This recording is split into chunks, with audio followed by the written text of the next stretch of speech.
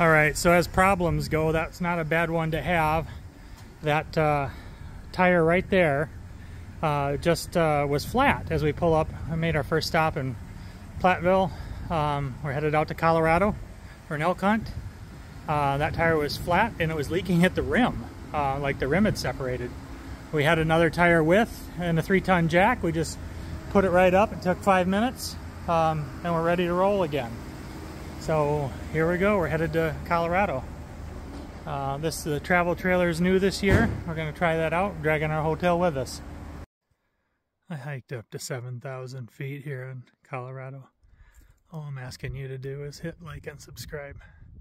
Thanks.